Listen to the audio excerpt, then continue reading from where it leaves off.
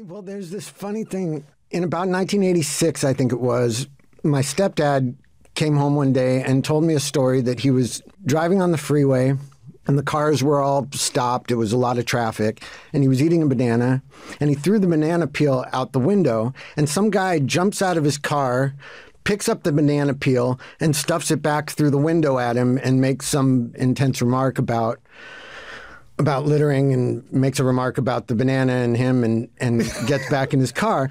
Then I'm driving in a car with Anthony about 2 years later, and Anthony tells me the same story.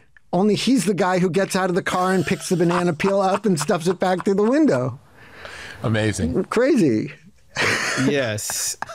That was my MO, a bit self-righteous. And on La Brea one time, way earlier, I saw somebody throw a bag of McDonald's out their window and fries and paper and cups went flying all over. And I did the same thing. I collected it all up and stuffed it back in their car. And they ended up chasing me north on La Brea, throwing hamburgers like weapons. And I remember like dodging and ducking. And I don't know. When I was a kid, I also did the same thing. I saw young people throwing their candy wrappers into bushes. And I was like, no. That's a bush. You cannot harm the bush.